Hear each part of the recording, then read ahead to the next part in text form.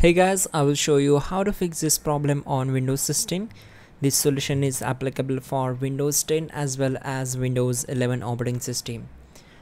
You need to just follow my screen and we will fix this issue together. First of all, just right click on the start icon and then click on settings. You have to open settings. So click on these three lines and select apps. And then go for install apps and search for photos. Then click on these three dots, go for the advanced options. Once we are here, in the reset section, click on repair.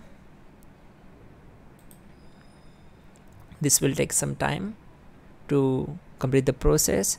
Once done, if this app still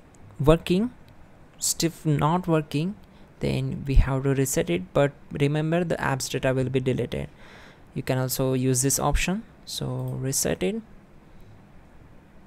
and then once done, close this window and restart the system. You can also check out the pin command to fix this issue quickly. That will be more effective.